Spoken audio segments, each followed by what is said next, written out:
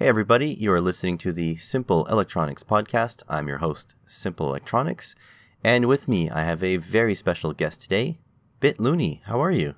Oh, hi, I'm fine. Thank you for having me. Oh, And yeah, I'm glad I can be here. the pleasure is all mine. I still, again, this is great. Every single time I record one of these, I'm flabbergasted by the people who agree to be on. So I really thank you for coming on. Please don't be. It's like I really when you asked me, it's like I already told you that we all are like regular people and we enjoy our passion on the internet. And your format is really cool. It's like very chill. And so I'm glad to be here and talk about stuff. Yeah, it's really chill until I start shilling your products, but we'll get that further along. No worries, no worries.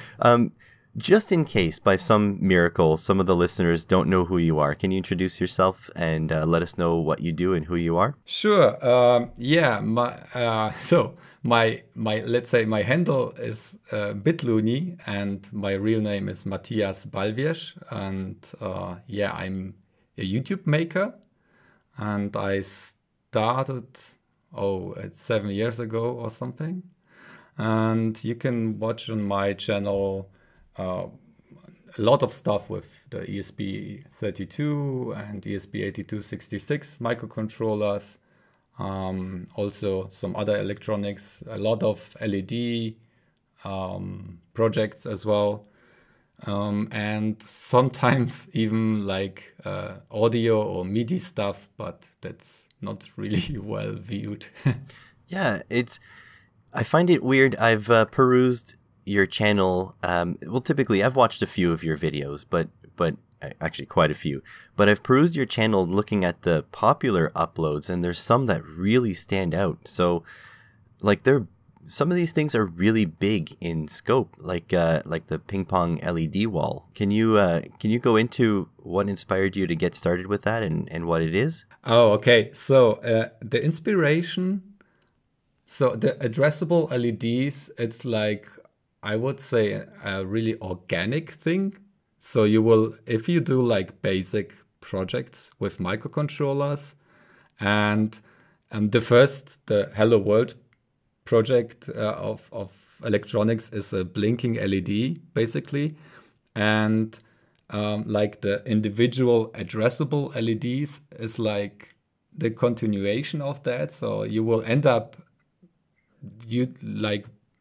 doing RGB stuff with addressable LEDs, and I think the first LED wall, the RGB LED wall, was with these chain lights. They are not like on the strips. I did some projects with the strips as well, but I wanted to do something with the chain lights, and I was actually inspired by Hari. What's the second name? His name is Hari Fan on YouTube. He did like with ping pong balls LED cube, and his project was much more complicated and bigger. He unfortunately didn't get as many views as I did with my basic wall, but and I feel bad about it. I even linked in my video. I even linked his channel or something, and I thought I want to do something, since this was the first time I was showing something on the Maker Fair in Berlin. Was it Berlin or was it Hanover? I'm not sure which one it was, but yeah, I wanted to show off as many projects as I can. And then the first wall was like, I started to do it on Wednesday, and I had to pack my car on Friday and go to the Maker Fair. So I thought, okay, let's do this. I have all the stuff I need. I have some ping pong balls that I ordered months ago, and the chain lights, and I did it like in 24 hours with painting, drilling, and I had only like a steel plate, which was really hard to drill. And I did this project like super quick, recorded everything. I edited it after, I think, no, I even edited it within these days and then uploaded it when I was on at the Maker Faire. The video took off. Let's say, I don't know, it was not that big, but I gained a lot of subscribers there. So we were sitting with Arturo. I don't know if you know him. We are sitting there with Dave Darko, sitting there at our stand, and we're playing around with keyboards, and I had a lot of other stuff there. And we were watching my YouTube counter that I made with one of the matrices that also Brian uses a lot. And it gained like 1,000 subscribers an hour. And it was like, I was really surprised that that simple video that was like shot in one day and edited in another day took off as quickly as that one. And basically, I wanted to, with the other projects after that, second wall was simply bigger, lighter, and the third wall was like, I wanted to make it like, so put less effort into the assembly, because it's way more ping pong balls. The first one was 300 ping pong balls. The last one was 1,800 or something like that. It was like a lot more work. So I simply continued on that route since it was quite successful, but I really never intended to be the ping pong LED guy on YouTube. No, but it did happen. But okay, I need to put this into perspective. I've watched that LED wall in 24 hours video about 3 times. I've watched it most recently getting prepared for this interview, but for some reason in the 3 times I've watched it, it didn't sink in that was all in 24 hours. Like, of course it's in the title, but when you watch it, like, and the viewers really should go watch it, it is incredible the amount of blood, sweat, and tears. I think literally blood in there too. Yeah, that you put into this thing. Guys, you have to watch this video. He is struggling to get this thing done, and I guess it makes more sense in context. You only had a couple days to do it. Yeah, I had a deadline, yeah. Yeah, because even in the video, you're like, well, I have steel. I should have probably used aluminum. But with the timeline in mind, it makes a lot more sense why you did use the steel. Like, yeah. That's difficult. Yeah, it was like, I even had like, okay, there was like funny comments about that, because I said, okay, I'm doing it with all the materials that I already have in my lab. And someone commented, yeah, sure, you have 300 ping pong balls in your lab. So it was I was kind of preparing to do a project like that, but I wasn't prepared to do it right there at this point, and it wasn't thought through. And there is even stuff that isn't shown on camera where I was even more suffering after the drilling, which was really hard, and I had like pain in my hands for days or even weeks.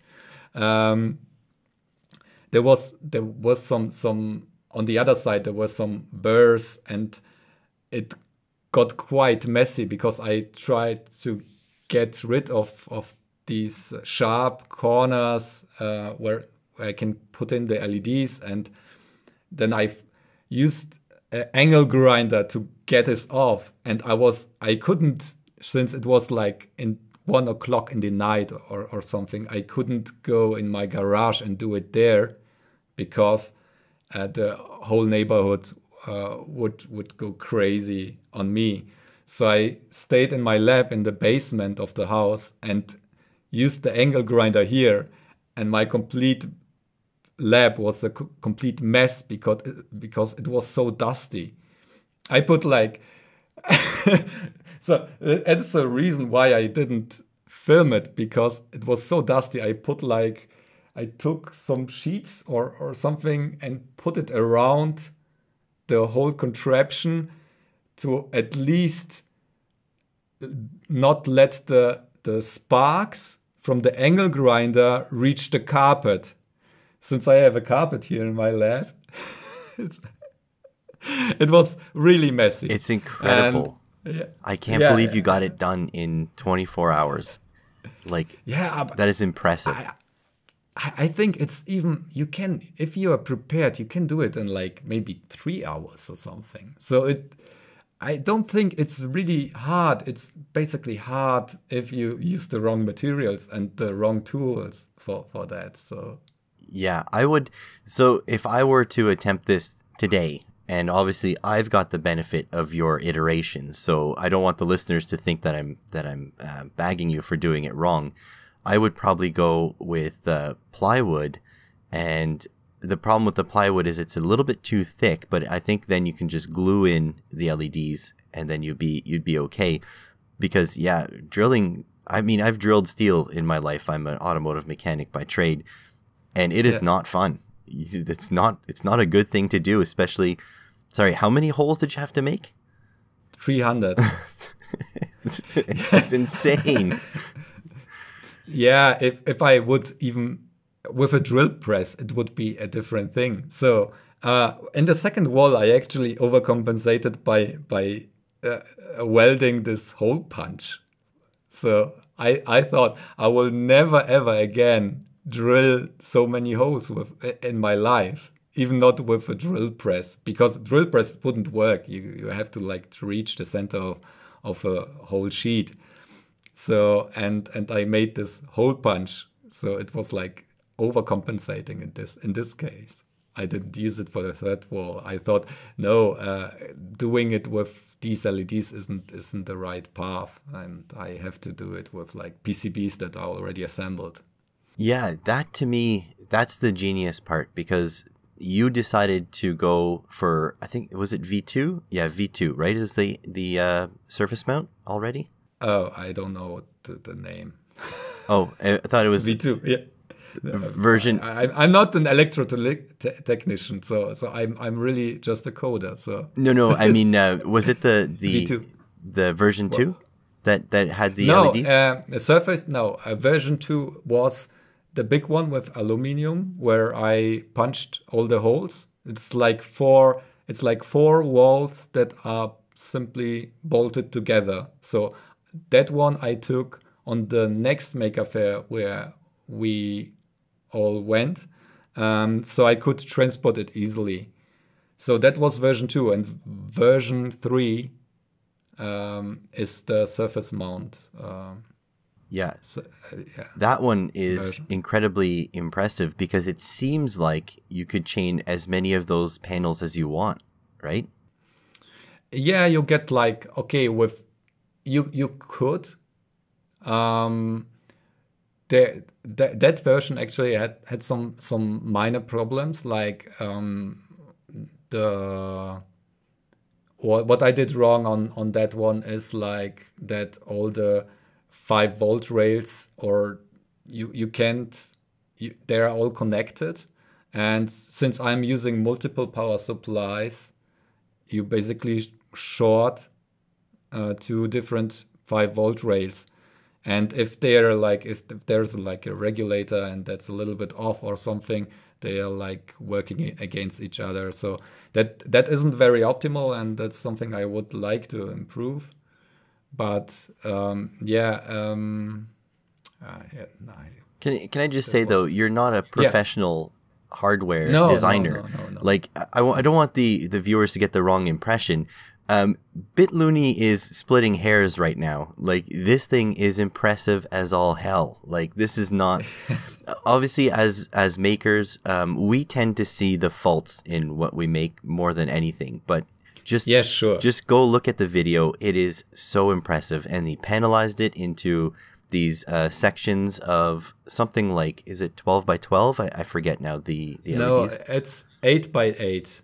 8 by 8 balls, 8 by 8, yeah, and then he can take them out. He made daughter boards that sit behind. So basically, it distributes the signal and the 5 volts. So you can actually pull out an individual panel and replace it with an identical one if you want to. And and he's also learned things about like gravity and not having your wall balancing on a short edge. Yeah, too bad I didn't catch that on camera. I edited it somehow, like, so you know what happened, but that was one of the rare moments when the camera wasn't running when the wall tipped over. But yeah, I do the exact same. I do the exact same thing. I always do things like my viewers always poke me in the comments that they're like, why did you do it this way? Why didn't you just secure it to X, Y, and Z? You know what? Just this is the way I was doing it, and it was fine. But it could have been a disaster like yours. It could have been exactly the same. But I aftermath, it wasn't really like catastrophic or anything. I just had to glue like a ton of ping pong balls again on, and had to clean up a little bit of a mess there, but it wasn't that bad.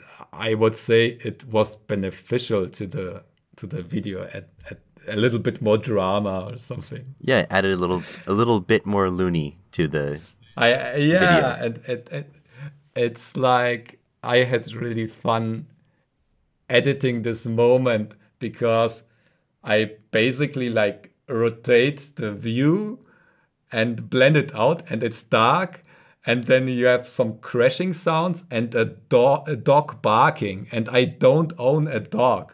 And nobody would notice that because dogs usually bark if something's happening. And it's like, I don't know if you have noticed that, but that's like a subtle detail that makes me laugh every time. It's like I really love doing, like, spending maybe an extra day editing the video and then adding stuff like that, like a random dog barking while something crashing there or something. It's like I'm not sure if I picked up specifically on the dog, but I know I was too busy laughing when that happened. It was well edited, at least. Yeah. I have like in my videos there's like a ton. Many times I use the Wilhelm scream. I'm not sure if you're familiar with that. It's like I've just learned about it recently. Go ahead and tell the audience what it is. Okay, the Wilhelm scream is I think it's from an old Western or something, like a guy falling from a horse or something was the origin of that, or a guy falling from a balcony or something when shot in a Western. And this sample, this scream, was in I think a sound effect database or something, and it got a meme in the film industry. You will notice if you heard it once, you will notice it in like every second movie. Somewhere is a Wilhelm scream of a guy that's falling somewhere, or it's like it's a meme going on in the film industry, and I have maybe 6-7 times. Whenever I got the opportunity to put it in, I use it as well. I would make a strong recommendation for the viewers out there that are sensitive to repetitive noise. Don't look it up, because then you like Bitluni said, you can't unhear it. So it's actually used 3 times in the Lord of the Rings series, like just to show you how like intense it's used. It's used all the friggin' time, and a lot of sound directors. I was reading this on Reddit just literally the other day.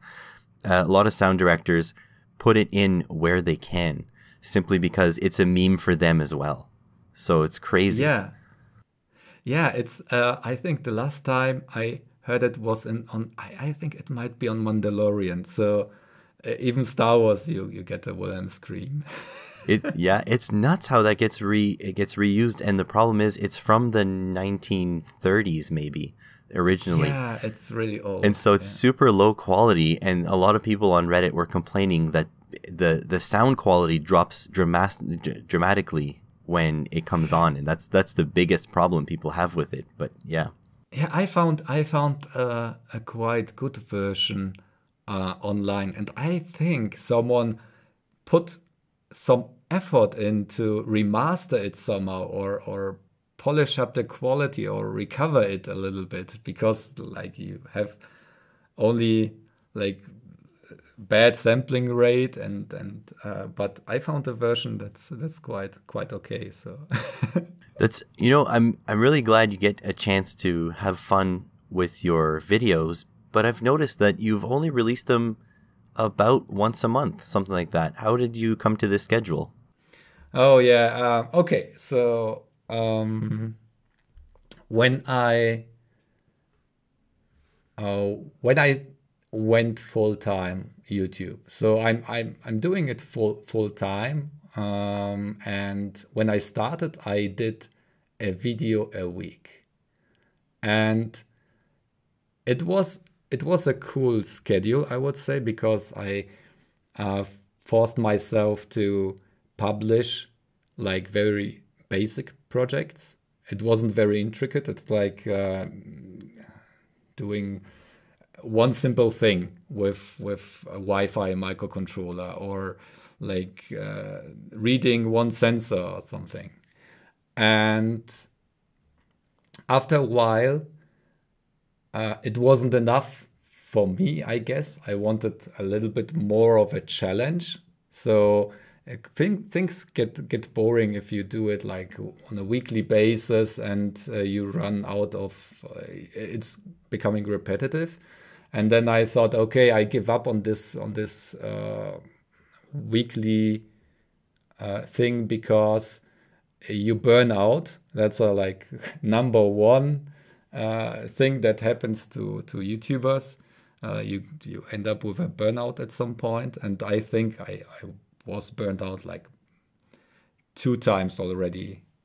And then I thought, okay, let's do it bi-weekly, or not bi-weekly, every 2 weeks, a video. And then what also I listened to your podcast with Brian, and there's like this commitment to I started Patreon early on, and there is like this, you feel obligated to release stuff as well. And so I thought I have to publish something every 2 weeks. And I don't know, the projects became like more complicated, and I wouldn't want to publish like a multi-part thing, like okay, today I made this part and tomorrow this part. I wanted to like have an impact with one video that covers it all in like 10 minutes or 20 minutes or something.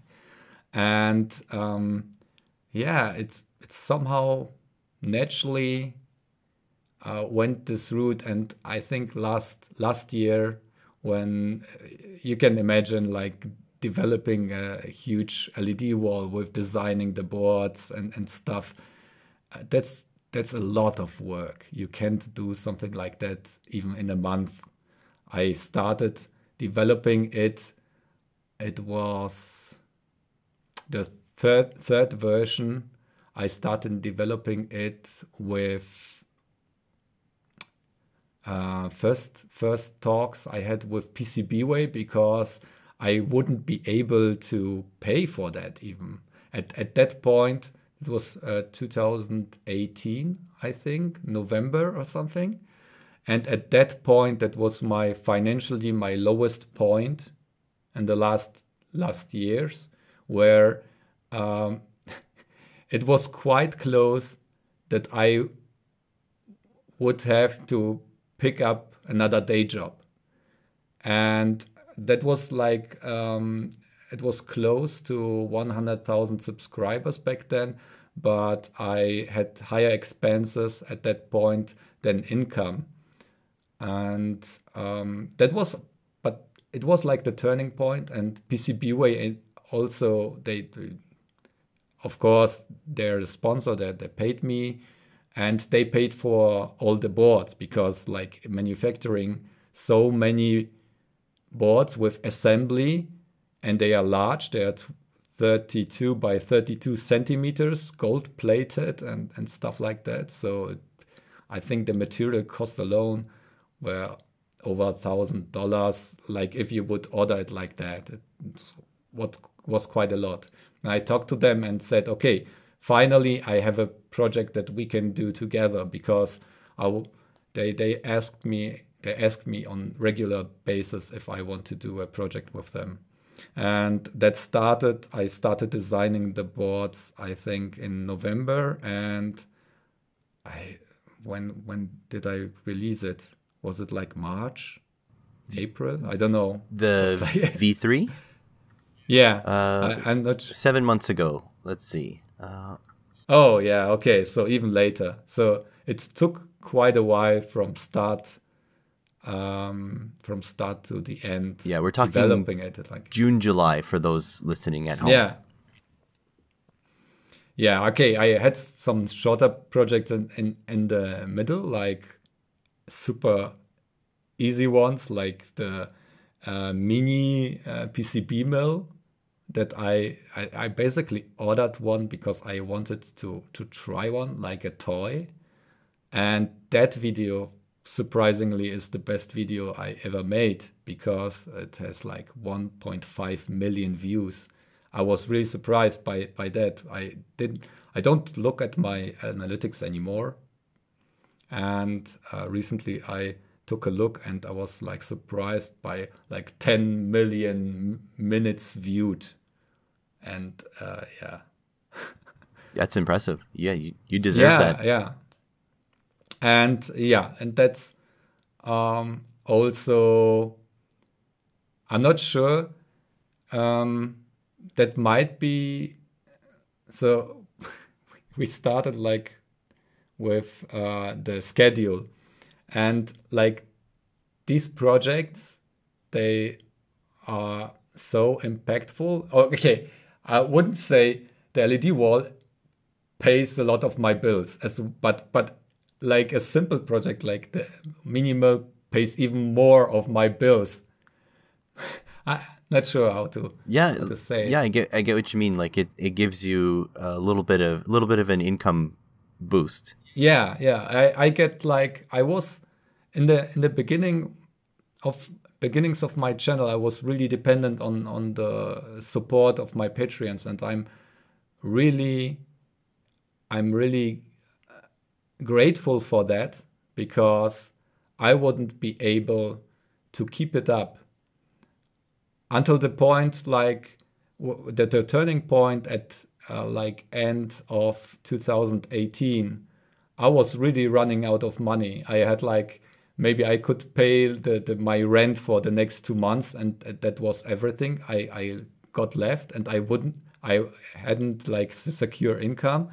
And like, if you add up like the $400 that I get from Patreon right now, and it was similar back then, I think it might be 300 or something, that added up to like let me pass the threshold where at the end, from the sponsors and from the YouTube income and the affiliate marketing, I get enough where I can actually live from and finance my future projects. So I'm really grateful for all my Patreons, but I'm also, I have to admit that I'm not dependent on that support anymore.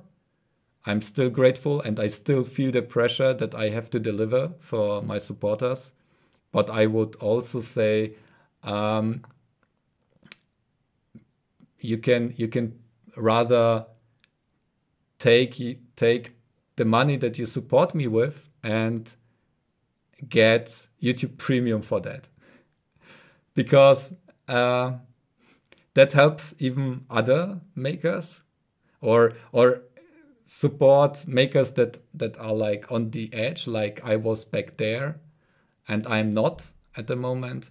And if you just get YouTube Premium or something, you don't skip the ads anymore because you don't see any ads on YouTube, and that you get a way better experience using YouTube, and the makers get paid because you watch their videos, and if they have monetization on, they will get a share from YouTube Premium. I think the viewers that use YouTube Premium, their views are worth like 50 times the money that a regular viewer watching ads are worth. Now, that being said, we're not talking about giant numbers because 50 times of like a fraction of a penny is not a lot. But yes, if a lot of people use YouTube Premium and watch your videos, you get a lot more. So basically, I think I would make the same amount of money as ad revenue.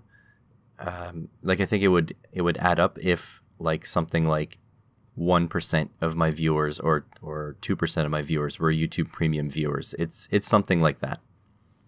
Oh, really? Okay. It's like, yeah. I didn't check it, but I know I since I got like YouTube Premium myself, because I got like not only the benefit. I'm watching a lot of YouTube, and the ads got really out of out of hand there, and I couldn't stand watching it like for an hour, and you got like ads every 5 minutes sometimes, and that adds up. If you watch like me, let's say 3 hours a day, that adds up probably to 15-20 minutes of ads that sometimes aren't even skippable. So that's really spending 13 euros a month or something is totally worth the money to spend it on. And I even support the people that are creating the content with that. So basically, it's like the opinion might not be very popular to say, okay, rather than spending that on Patreon, go for YouTube Premium. But if you think about it, there is like the discussion, no mid-rolls. And when I had like last year, I had quite some, so the Corona year, I had quite some struggles with, so my mother died, and at that point, that was like July, August, and such, they turned on the mid-roll by default. That was in the beginning of August, and I didn't release anything at that time. And simply because I didn't turn the ads on, I got a lot more income from the ads. That saved me at that time, and I could concentrate on solving my private issues and taking care of everything, and still got covered. And that's why I'm hesitating to turn that off. And I found the solution. Okay, I don't turn ads on for the pre-release when I publish it like early on Patreon or GitHub sponsorships. I don't have ads turned on then if I don't do a mistake. And then for like the first day, I only do pre-roll, because all the fans that are subscribed gets notified and watch like the subscription feed. They will get a pre-roll. They can skip it if they want. And after that, I can turn on the mid-rolls, and all like the people that come randomly to my channel, they will see mid-rolls if they don't have YouTube Premium. That's how it goes. Yeah, and you're right. Like that's a good way to do it. I have one video that exploded in popularity, and I think it's at 350,000 views, which is a lot for my channel. My next highest is about 80,000 or so. But that one gets a lot of randos coming in from all over. And that's the only video I turned mid-rolls on, because if I'm going to have to deal with the abuse in the comment section, they're going to have to deal with the mid-rolls. That's my thing.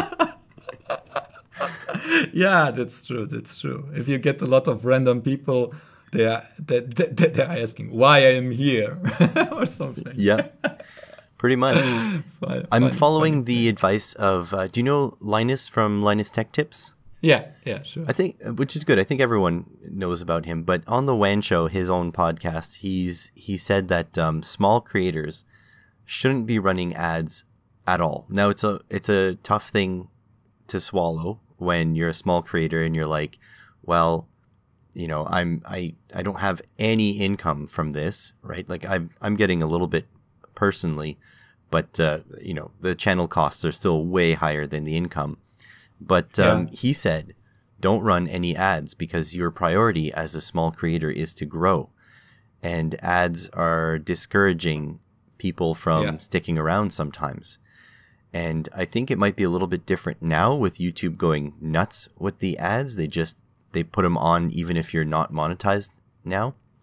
But yeah, that was the wisdom, you know, up till about 6 months ago when YouTube went crazy. Yeah, there's also, I can agree on that, because it doesn't matter if you get like $5 or $10 a month back from YouTube, and but you get like the people that come to your channel in the beginning are maybe the core fans that you will keep for ages.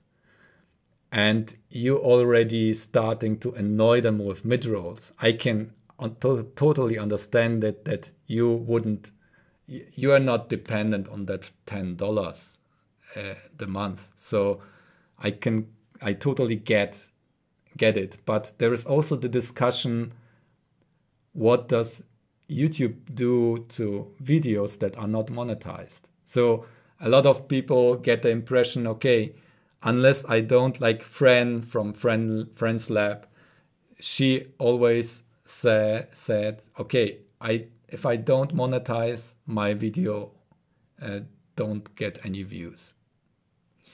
That's possible. We don't. The problem is there's no transparency with YouTube, right? They don't tell us anything. I'm not sure if there is a clear message if that's true or not. I'm watching Creator Insider. That's a channel from the YouTube team, and the question was asked a lot. I think they're a little bit vague on that. Usually they say it shouldn't matter, but they say it shouldn't matter, not it doesn't matter. That's right. So yeah, it's like I get it that they probably don't even know what the algorithm is doing anymore, because it's like probably AI or something, and it's getting on some things, it's getting out of hand. Like recently the Spiffing Brit released the YouTube exploit video, and everybody hopped on it and put poll posts on their channels, and that's really annoying.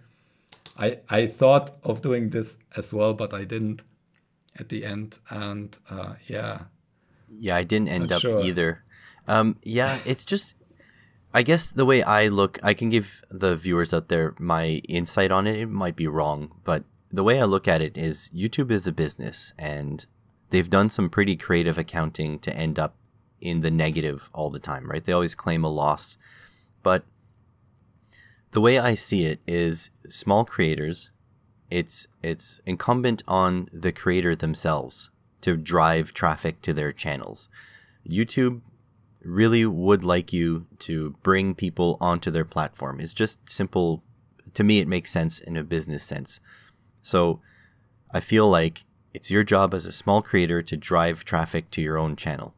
Once the YouTube algorithm picks up that some people are clicking on videos more than usual, or they're staying on the video more than usual, then YouTube as a business, I can see them going, well, it might be profitable to spread this video around, to spread this thumbnail around and see if people are clicking it. And so they do, they show it on people with relevant interests front pages. And if those people click on it at a higher rate than usual, then they're going to show it to more people and more people. And that's how it spirals. You get the algorithm blessing like I got on my battery video, where I got a click-through rate of like 13% or something for a little bit. Oh, wow. Yeah, it was like That's crazy. Huge. Yeah. And because, my video was searchable as well, which was the big gotcha. But yeah, basically, I feel like the algorithm kind of tests the markets, tests the waters all the time. And it's not profitable for them to have a small creator with small views, because they can't negotiate ad rates for as high of a dollar amount as they can for a giant channel. Like, I'm sure advertisers were, chomping at the bit to try to get their advertisements on PewDiePie's channel, for example, or Ninja or whatever, whoever is the big players, the Logan Pauls of the platform. So I think that's the crux of it. I view YouTube's actions in terms of how a business works, and I think so far, like obviously it could be confirmation bias, but so far that's kind of been my understanding of how YouTube's algorithm works. Yeah, they have to tune it, because if you say, okay, they promote everything that catches attention of the people and drags people on the platform, you might end up with something like going on Facebook. You have a lot of controversial stuff that's promoted. If you have somehow to moderate it, I'm not sure YouTube does a good job there, because like you get a lot of stuff like misinformation spreading, like on I don't want to say Facebook is evil or anything, but you get some kind of echo chambers there, and it's a quite dangerous thing to do, just to promote stuff that's controversial and that's viewed quite often. So I always, what I'm concentrated on, they're like trends. Of course, you have to have a nice thumbnail that gives an impression what you will see there. But there is also like a time where unbelievable caught on camera explosion emoji, whatever, and that was clicked the most, and they had to change it a little bit. I think it's this whole machine is so complicated. They try to tune it with like really small levers and knobs to somehow work, but they probably don't even know how it works. No, I'm sure they don't, right? It becomes, well, it's like when I'm doing these podcasts, sometimes I'm asking people about projects they've done 3 years ago, and they don't quite remember the details. And I can assume if you scale up to like a large software algorithm with hundreds of programmers that have had their fingers in the pie, so to speak, it gets even worse, right? You just don't remember what happened or what's happening. Yeah. Yeah, that on one side. On the other side, you have this AI features. You have to have them, because you can't write like code that parses all kinds of descriptions and analyzes the descriptions if then else or something. They have to somehow get the information only from the description. This is what they did at the beginning. That's why we had those tags that aren't even looked at anymore, and like the title of the video. But now they have even like something installed which analyzes the thumbnail, because they had to do that, because guys took like clickbait thumbnails, and they had to analyze the thumbnails and like classify, if you see a butt on the thumbnail, you don't promote it, or you something like that. They had to extend the algorithm for AI features, and even more, since they parse like audio and generate like subtitles automatically already, they have some similar features, I would imagine, for the video itself, because they also suggest certain thumbnails to you which they think are attractive. So there are so many features that are working already with like data mining and AI, which are like grown like a brain, and you can look inside that and analyze, okay, this code line has to be changed. They can't do that anymore. They can only say, okay, the AI got out of hand at this point. We have to somehow force it in the other direction, like a horse, and they're sitting on the wagon and try to control the horse. But it's a wild horse that has its own brain, just wants its apples, you know? Yeah. Yeah. A carrot on a, like, carrot on... Yeah, it's like a carrot on a stick. Fishing line, yeah. It's like a carrot on a stick, except in this case, I think at this point, it's another horse holding that carrot on a stick. I'm not sure there's anybody on the wagon is in control anymore. Yeah. Well, at least they'll claim that, you know. Yeah. So, two YouTubers talking about YouTuber stuff. You know what? Let's. It just is what it is. There's no structure here. Yeah. Okay. Well. So, redirecting. Is there anything specific you wanted to talk about? If we want to get back on track, because I've got questions for you. If not. Yeah. Sure. No. So you've actually done a great project that's been in the back of my mind for a long time. And just speaking of YouTube algorithms, this is right up my alley, but somehow I have not even heard about it until, a few months ago. You built an electric go-kart from scratch. Can you tell us about that a little bit? Oh, that one isn't very hard. I think that was even that was at the same time when I built the LED wall. I thought, how was it? Okay, I built the LED wall, I think, on Wednesday, and on Thursday I built the card or something. You realize you're giving me like a depression here, because of the amount of stuff you can get done is incredible. No, really. Okay, what I did before I did the card is I made like the electric scooter project. And basically I got familiar with all the stuff that you need to get BLDC motor running. It's very simple. It's like you get a VESC, that's like a controller, speed controller. You connect 3 wires to the motor and connect 2 wires to the battery. And then basically you have to take like a normal potentiometer connected to that, and you are done.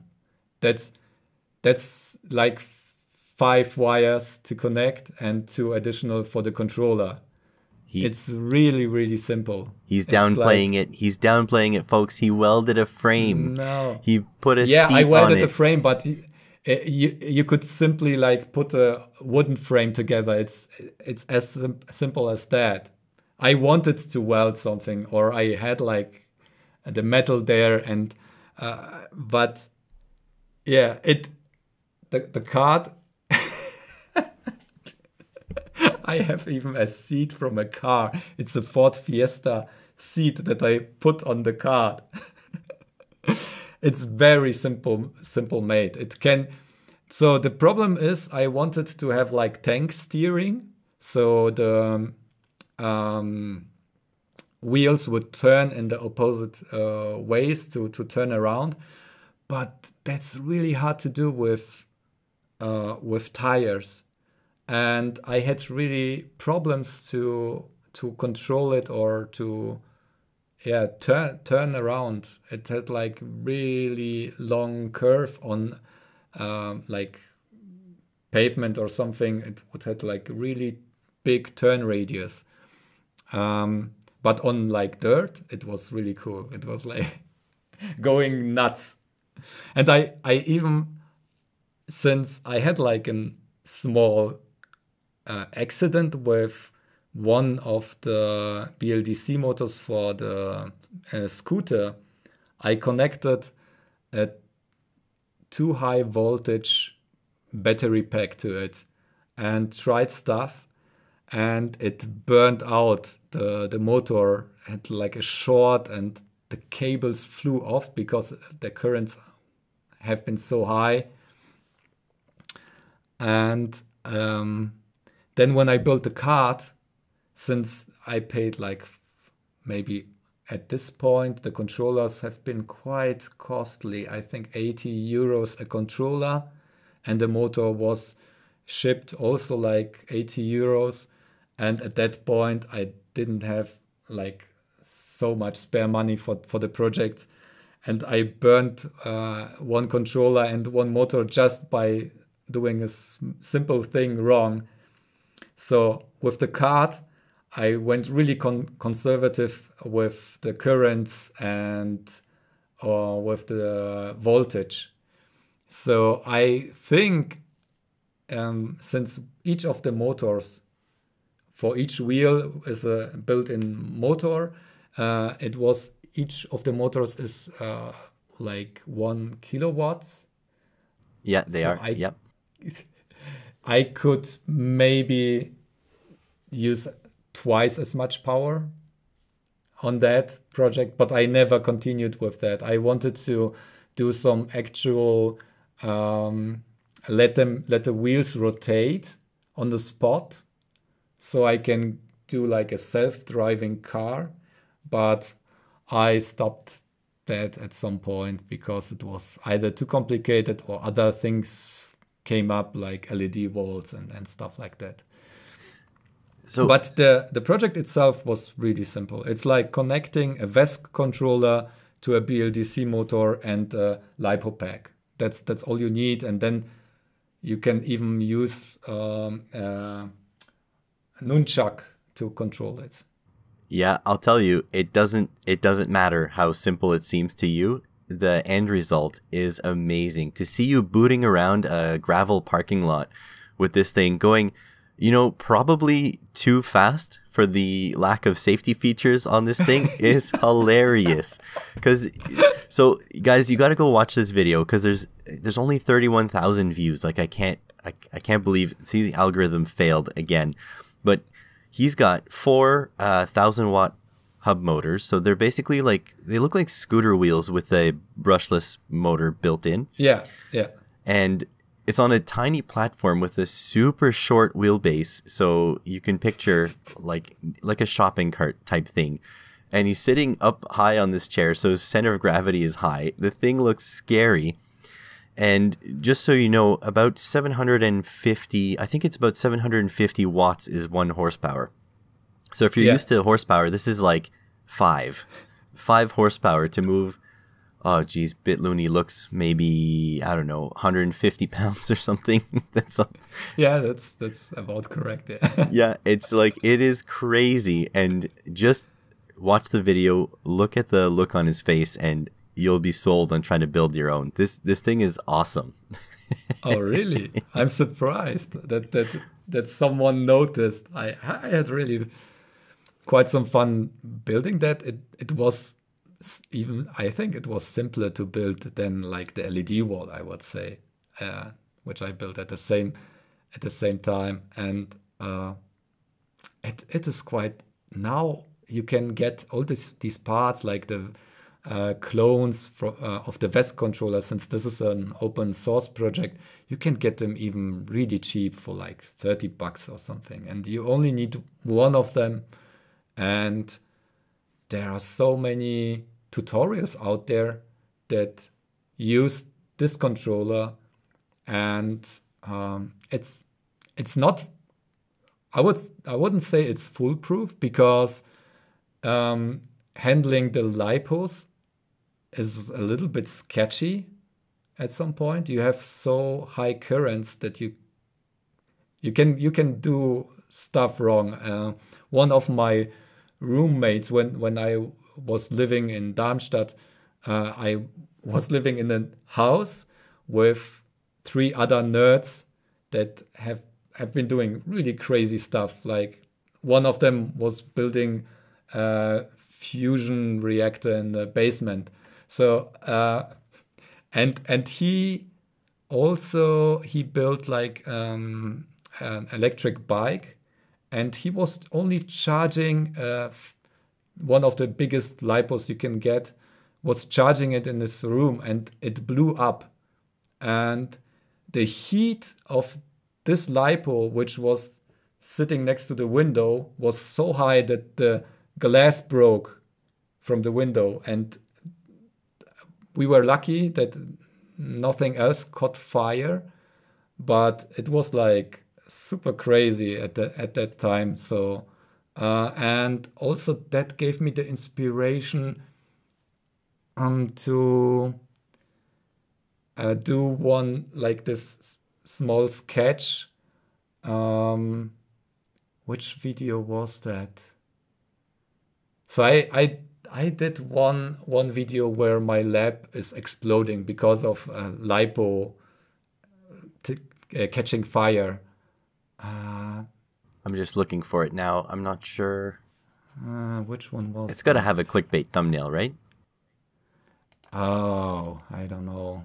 You know. And okay, but it's like it took me ages to render that. I did like fire simulations in Blender and an explosion and something like that.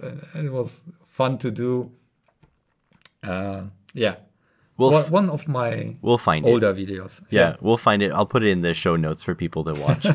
But you see, it's stuff like that, like the go-kart, for example. So you've got 4 hub motors on that and they're about, I'd say in Canadian, they're about $100 a piece. The VESCs are about $100 Canadian a piece. So you need 4 and 4, right? So that's 8. And then the lipo batteries, there's 6-cell lipo batteries, and they're actually, you have an eBay link. I'm going to check it real quick. Oh yeah. The lipos, that was one of the most expensive parts, I think. How much? I paid like $400 for all the lipos. Yeah, they're about $80 American, I can see, for each pack. So it's that kind of stuff that I wish I made a little bit more money off YouTube to be able to afford and to do. It seems like once you start getting a little bit more income, and don't forget, like, people like Bitluni have to pay for their bills too off this, right? It's not all the money that comes out of it can go back into the channel. You have to live. But yeah, true. Yeah, I can actually share this because this is probably going live in like 6 weeks after we record, something like that. So I have a 3D printer project that my Patreons are well aware of, but nobody outside of that knows. And it's so far I've tabulated the cost, and I'm up over $600 just in parts. It's expensive. Like, stuff, doing cool stuff sometimes can be very expensive. Yeah, I agree.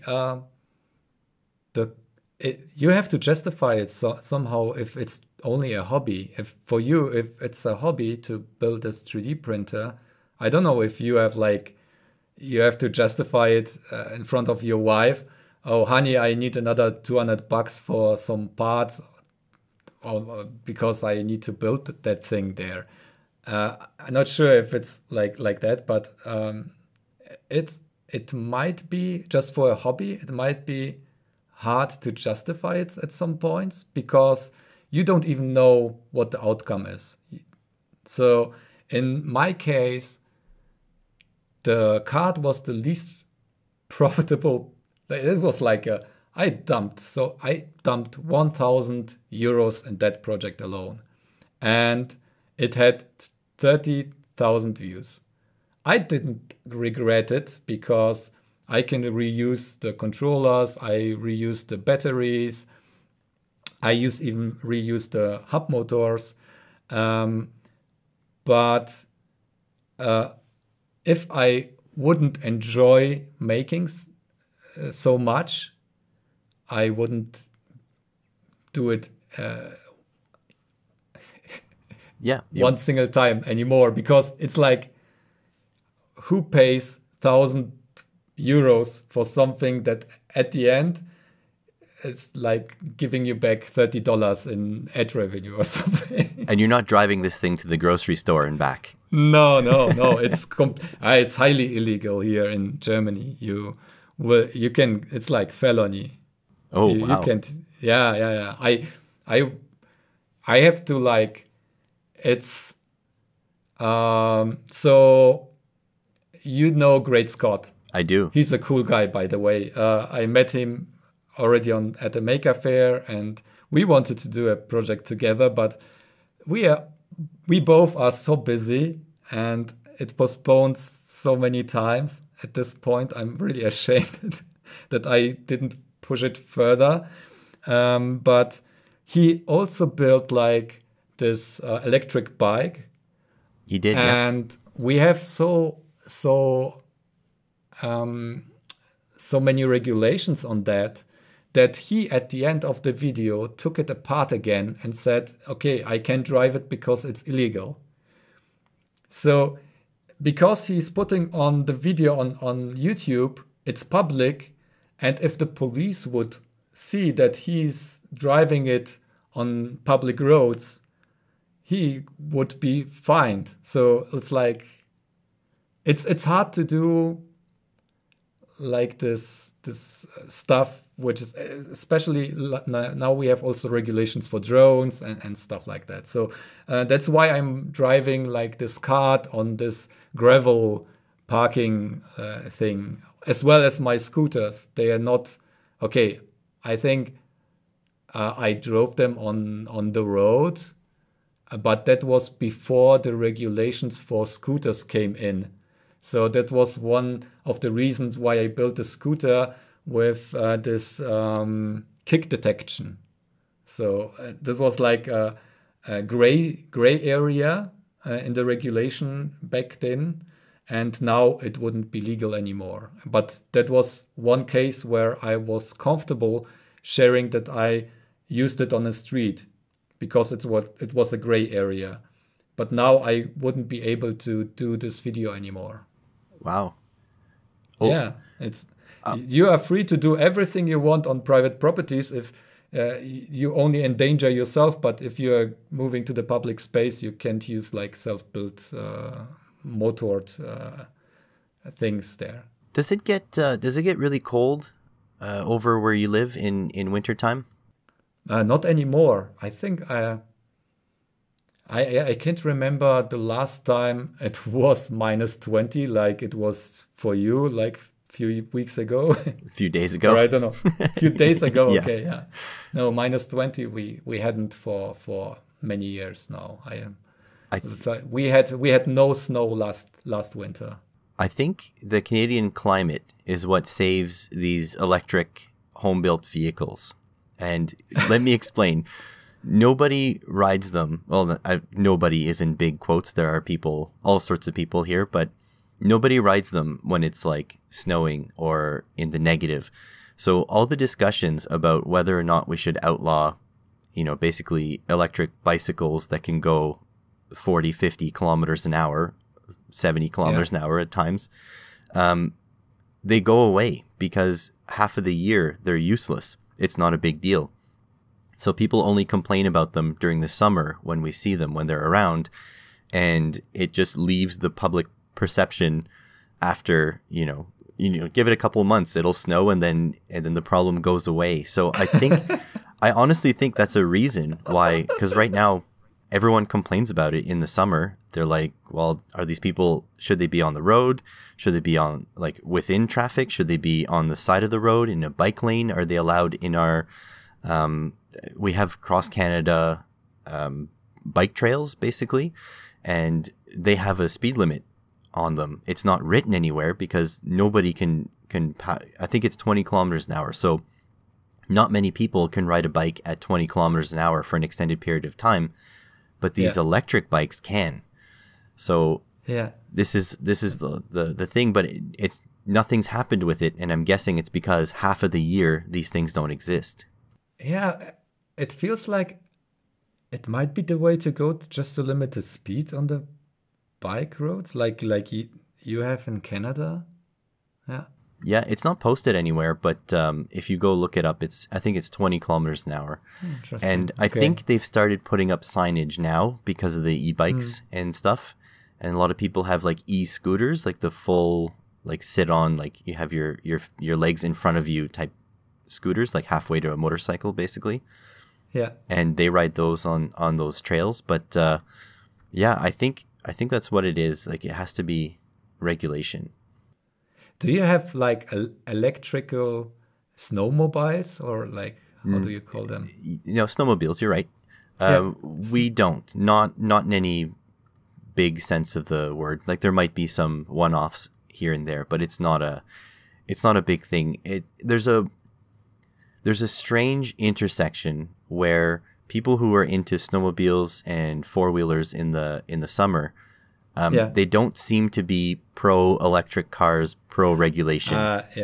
Sure. You know what I mean? Sure. Like a little bit. Yeah, I know. Yeah. I don't know if you have those kinds of people in Germany, but here rednecks. For sure. Yeah, rednecks, we basically. Have. No, we don't want to trash talk people, but yeah, sure. Of course. There are people that just enjoy power sports, basically.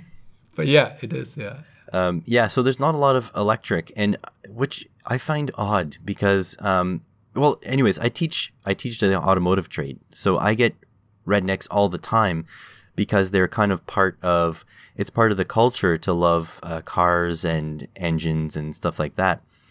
I get these young apprentices in all the time, and they are scared that electric cars will take over because they love, fueled engines with pistons, and they're like, oh, I need that acceleration, I need that sound, I need whatever.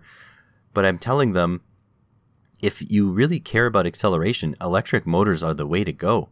They go full torque at 0 RPM. It's insane. And even if you're into gasoline engines, there are large inefficiencies in gasoline engines. If you add an electric motor to just take over those inefficiencies, you're dreaming. Like, you're gonna go. You'll be going down the autobahn and spending no gas. It's insane. Yeah. I completely understand what you mean. It's a little bit strange, and one really that's like a super perverted thing is that they want regulations here that you have to build in an engine sound into your electric car, because otherwise, like, blind people wouldn't hear it, or you need some awareness that there is a car coming. And this is so, that's like, for me, it's like, I don't get it.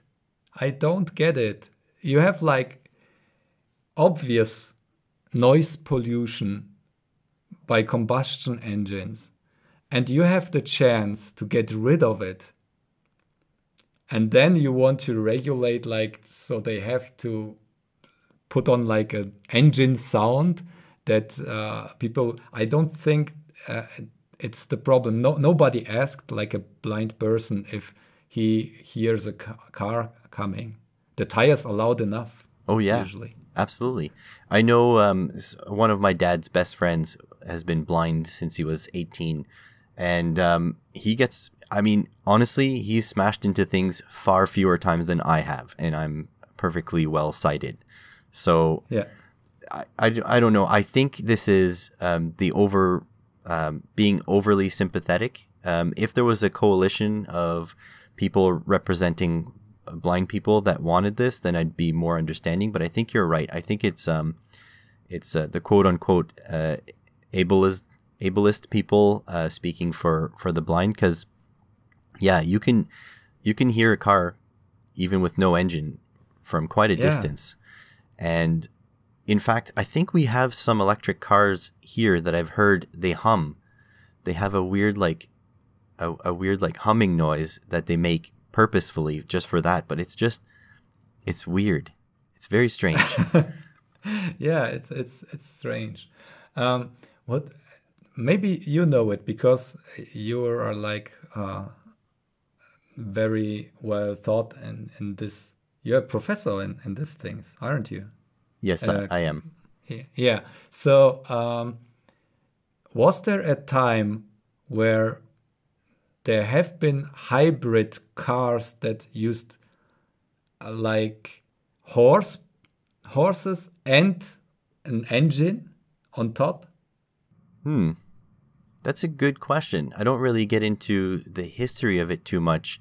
I don't think so. I don't. Or maybe a hybrid between like steam power and a gasoline engine or electric engine and steam power. That would be interesting to know because we have like this discussions where you have like the auto lobby that's especially in Germany.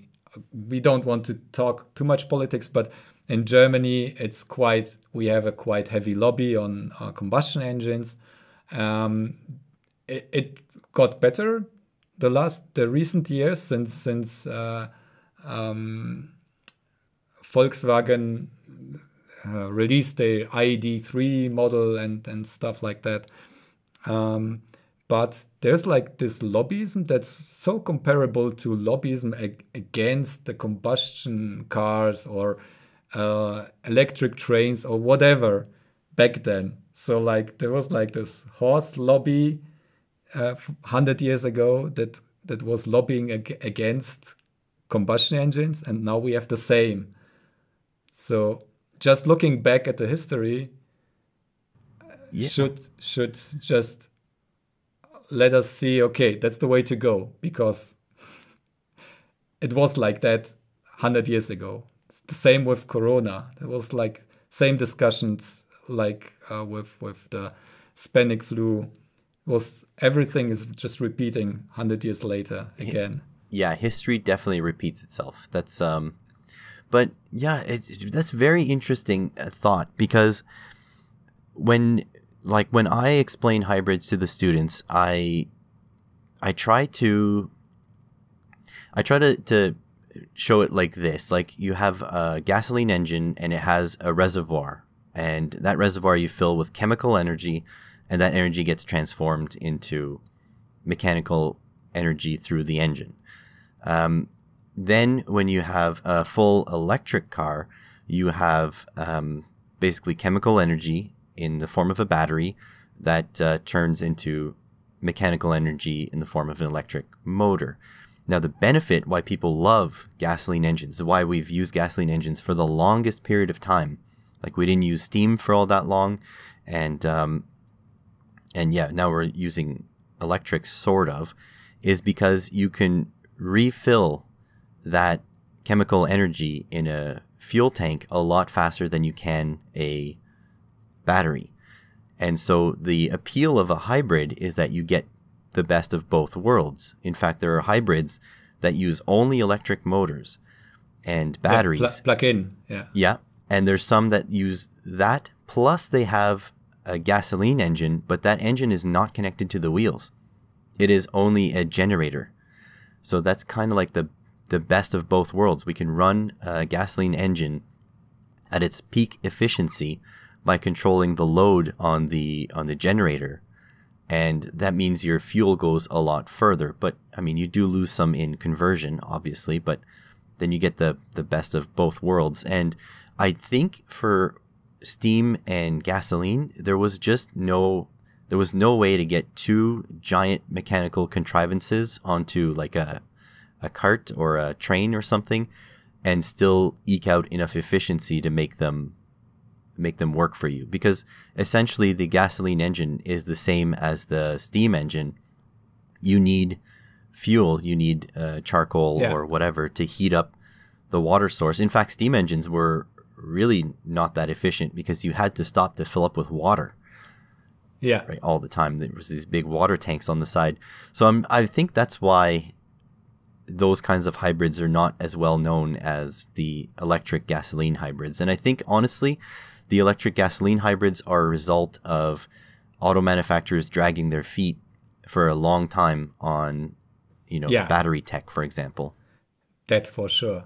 It was like, it's like very comfortable here for the industry in Germany, especially.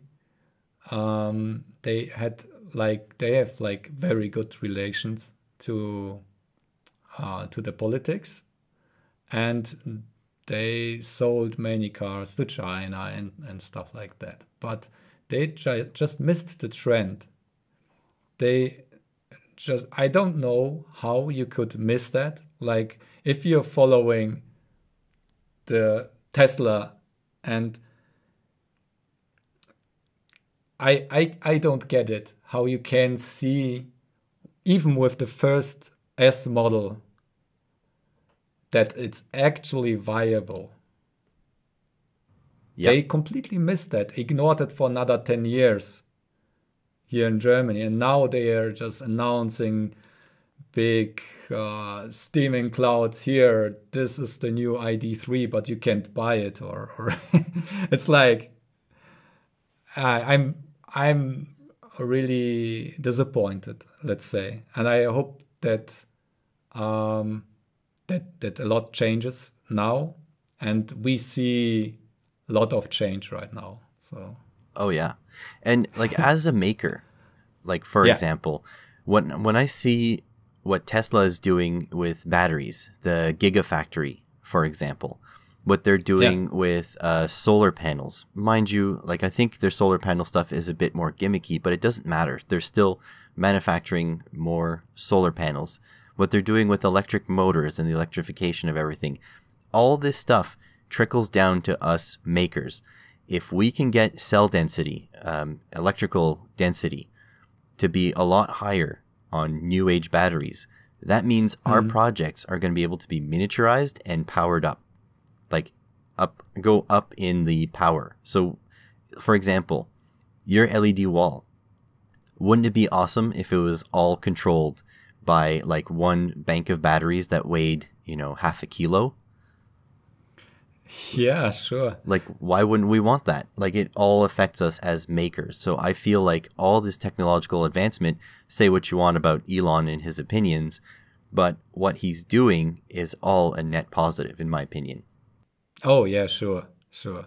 I the announcements about the improvements in his battery manufacturing, with so many people have expected like super high-end stuff or new chemistry or anything, but he only showed like manufacturing improvements.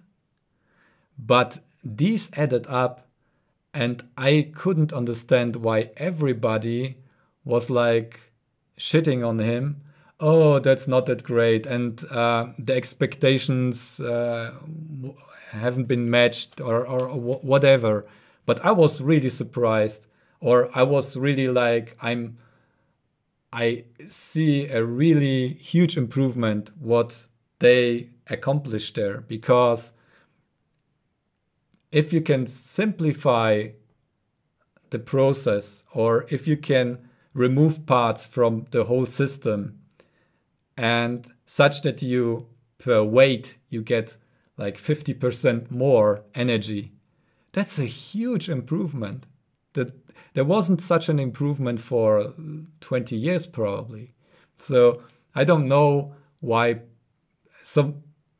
most of the people probably that are not very like super interested in that stuff don't get that might be like even another game changer, especially for Tesla, since now the others have to catch up with that new battery technology that have some structural parts, like intrinsic structural integrity. You don't have to cool it that much because the heat is dissipated over a bigger area and stuff like that. So it's like many improvements in this new battery tech. And I'm curious to see when the first cars are released, how the perception of these improvements will change again. Absolutely. And I'd like to have the listeners go watch your go-kart video, and because I want to explain something. Now, you used lithium polymer battery packs typically used in RC cars, basically. Yeah. And if you look at those packs, they are very flat and wide. And the reason for this, for those of you listening, I'm sure you know exactly what I'm talking about. But for the listeners, the reason that those packs are flat and wide is because they need a large surface area on the electrodes to be able to produce a lot of current at very low resistance. Now, a lithium ion cell is all wound around into like a spiral. And there's typically a tab welded on the electrodes that gets pinched or welded onto the actual cell body itself, both poles. Well, what Tesla has done is instead of using a tab welded at one end of the electrode, the entire electrode continues further, and so the whole surface gets connected to positive and ground. So even with zero changes in chemistry, these batteries are able to deliver more current, and they're able to stay cooler with literally like a 1% cost increase. So these kinds of technologies are important because as you use the energy out of a cell, its internal resistance will create a voltage drop. So you can't actually use some of the energy in the cell until you let it cool, and then you can pull a little bit of current after. But just the fact that you can keep driving your vehicle for longer without overheating the battery, or with eking out a little bit more capacity out of it, that is the big increase here. So that is important. It doesn't matter your opinion. That is something that is positive. It's a good thing. Yeah, that's the best explanation I heard for ages. Excellent. Yeah, thank you for that. And in looking at my card, I had like, maybe that's a good point that you say. There is a lot of current that you need to get a like acceleration to move a like heavy vehicle.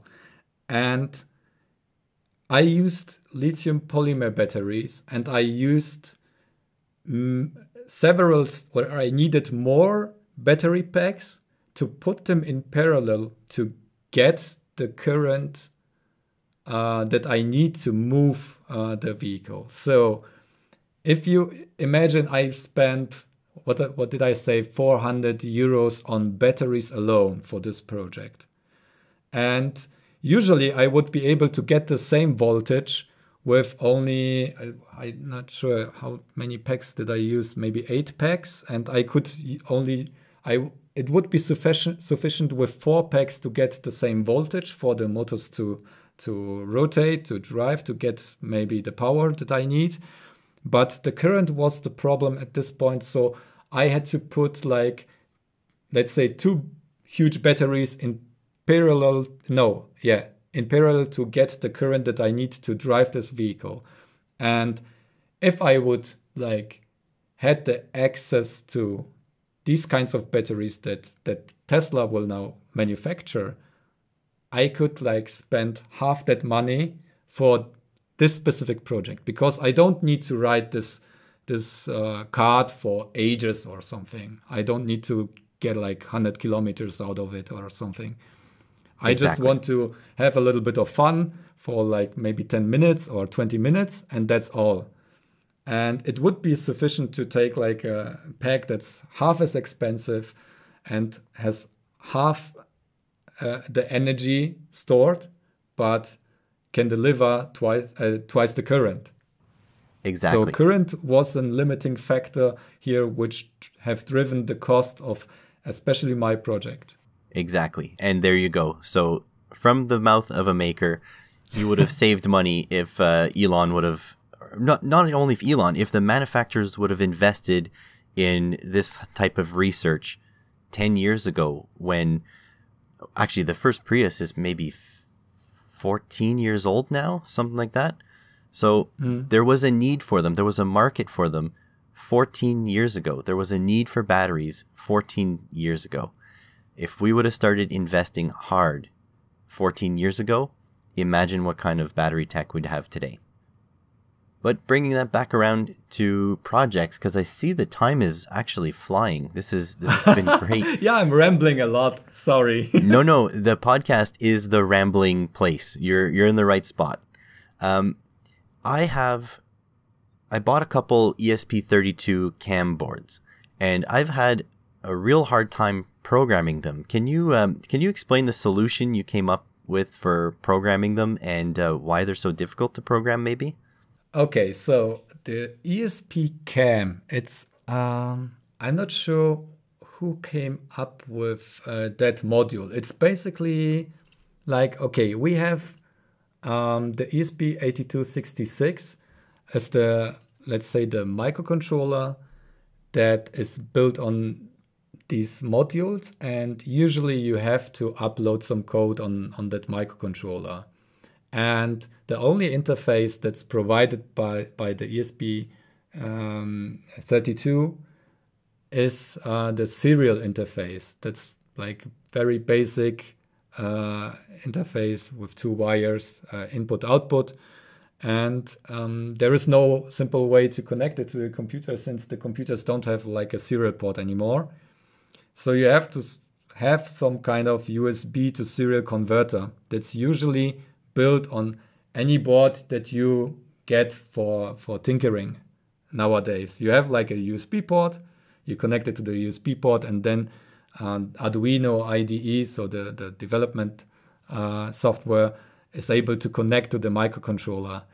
And on these boards, they're packed of features. There is a camera, there is an SD card slot, and the ESP32, but they didn't put any serial to USB converter on that board.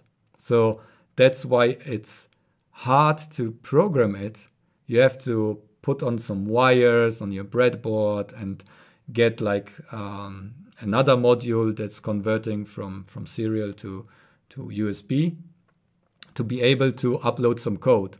And that's a little bit difficult. But the module itself is quite cool, because you have like for, I don't know, you get it for maybe $6 now or $5 if you are lucky, a complete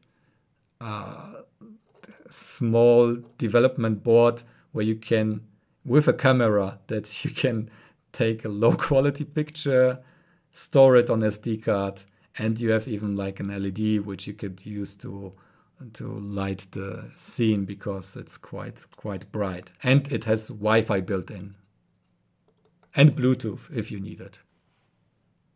So I don't know if I answered the question. Yeah, you sort of did. You skipped over the part where I was pointing you towards, because you came up with a unique solution for this.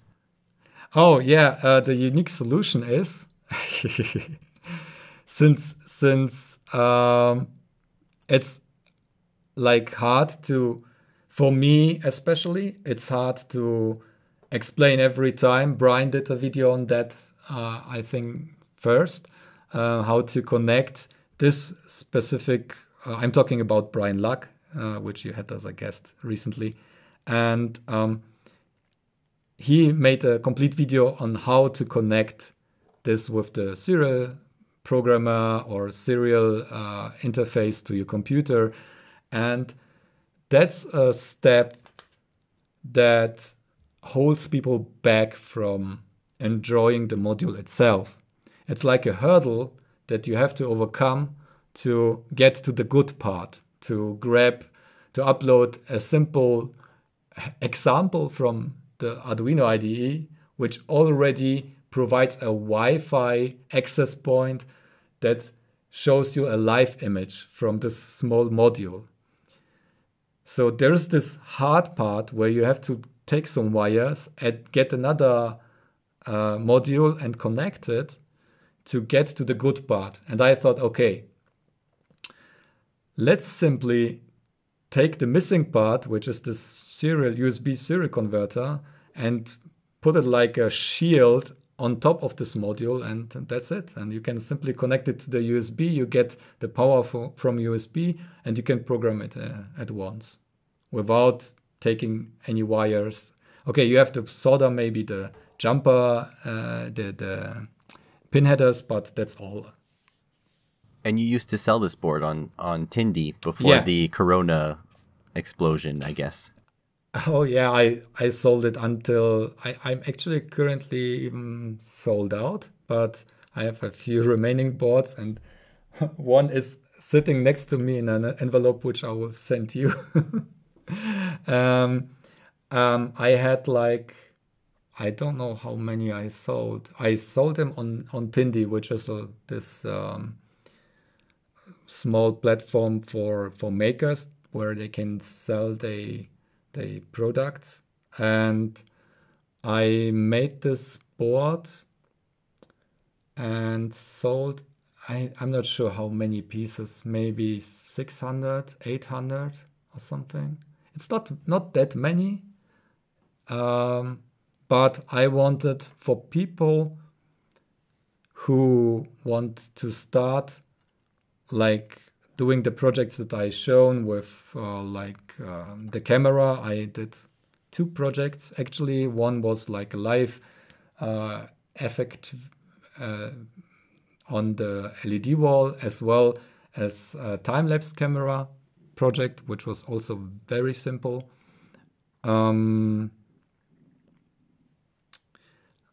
I wanted for the people who are not very deep in this topic, like setting up microcontrollers and serial adapters and so on, to simply get a chance to get a cheap board which they can plug this module in and simply start with the project without having to think about it.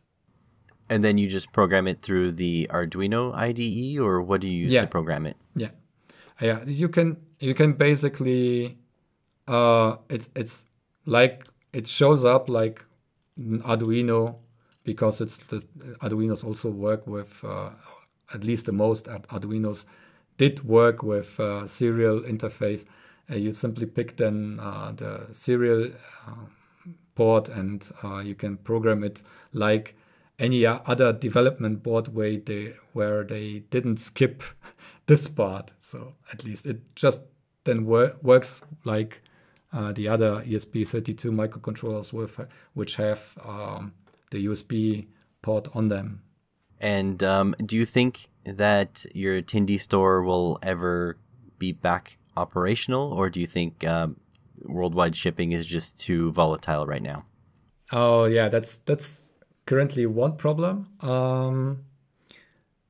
So I started my Tindy store with the VGA boards. That was a completely different project, and that went quite well. And it at that point where I started my Tindy store, I was really happy on one side, since that money that I got extra from that income, I spent that simply on new stuff, on new hardware that I needed, also on computer equipment. I need a lot of storage, and I need like 10 terabyte hard drives, like on the regular basis. Like every few months, I need another fat hard drive to store my 4K footage on that. And that was financing quite a lot of that. Basically, at some point, that indie stuff covered the most expenses that I had with developing the next board. And the programmers, I made them here with my pick and place machine, and partially I let them manufacture by maker fabs in China, and they ship it to me, and I check them for with my tester, and clean them up, because sometimes you have some like quality issues or something. So I basically repack them and put them in envelopes and sent the orders out to all over the world. And now with last year with COVID, it's simply the postal service, the German postal service, stopped shipping to US, Canada, Australia. Basically, that started like stopping shipping to these countries, and then the only thing that worked at the end, like in the middle of the year, was Europe, and I stopped shipping overseas. Then overseas came back. Like there was like, you get, when I was like printing the labels or buying the labels in the postal service online, there was always like a note, okay, you can ship to Canada, but it won't go with like the airplane. It will be going with the ship, and that takes quite a lot of time or something, a warning. And I said, okay, yeah, I will start shipping to Canada, to US and Australia again, because it's working. It will take a longer time. I added a note to the Tindy store for the shipping method that it will take longer. But at the end, I had like, one example is I shipped stuff from November 2020, shipped stuff to Australia, Canada, US. I think all the Canadian orders arrived, but the US orders and the Australian orders were so delayed that I got like, for each order, I had like complaints or people writing and asking when it's arriving. And this is like a small board that I sell for $11, $12. And then I spent for an individual order for one of that board where I have a few dollars of margin. I spent half an hour of handling like the communication. And at the end, I had to refund a lot of people, or I did that at least. I know that there was never a shipping that was lost. I have few shippings that simply came back after 2 months or something. So there is no doubt that there barely is any order that gets lost. But I had like one guy that ordered from Australia, and he ordered for $60, I think 5 boards or something. And they didn't arrive until mid of January. So it took more than 2 months to get there. And he was really cool. He said, oh yeah, I don't mind. I just want a board. And I simply refunded when I saw there was like an order that didn't arrive after 6 weeks. I simply refunded everyone. And at the end, I had like the additional cost of the shipping, the shipping cost. I wouldn't get that returned from the shipping service. So I had to spend like this for the shipping and refunded everything to the people, because I wouldn't care like negotiating how much I will refund someone if a shipping is lost. And I simply refunded everyone that was still waiting on their boards, and simply closed my Tindy store, because it was like my last product that I had on stock and I have only like 20 units left or 10 units left, it's not worth to ship another batch to US, which will not arrive until in 2 months or something. So basically quite a lot of trouble. And I know like Brian is also shipping a lot of stuff and he paused his shop as well, as far as I know, because it's getting out of hand with the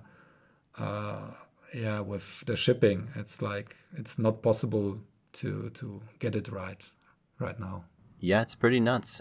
There was a time, well, I'll tell you, I got a package from China, mind you, but I got a package last week that I ordered in last August. Oh, wow. So that's the longest it's ever been, but everything is messed up. Like the whole chain, right? Corona hit the entire world. The planet is under a pandemic. But you mentioned Brian Locke a few times in this podcast. He states that it's your fault that he even started a YouTube channel. What do you have to say about that? Yeah, it might be. Yeah, I was so I mentioned him a few times because he was a guest recently, and also Unexpected Maker. We are like friends, really buddies. Let's say we are on David Watts.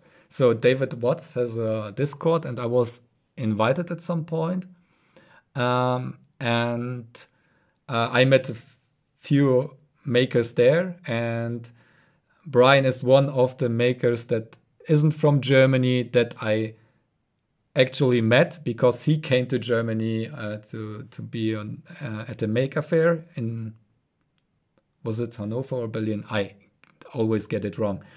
No matter, it doesn't matter because we are really like super cool buddies, and I don't mind that he says that I'm a lazy guy. He really nailed it.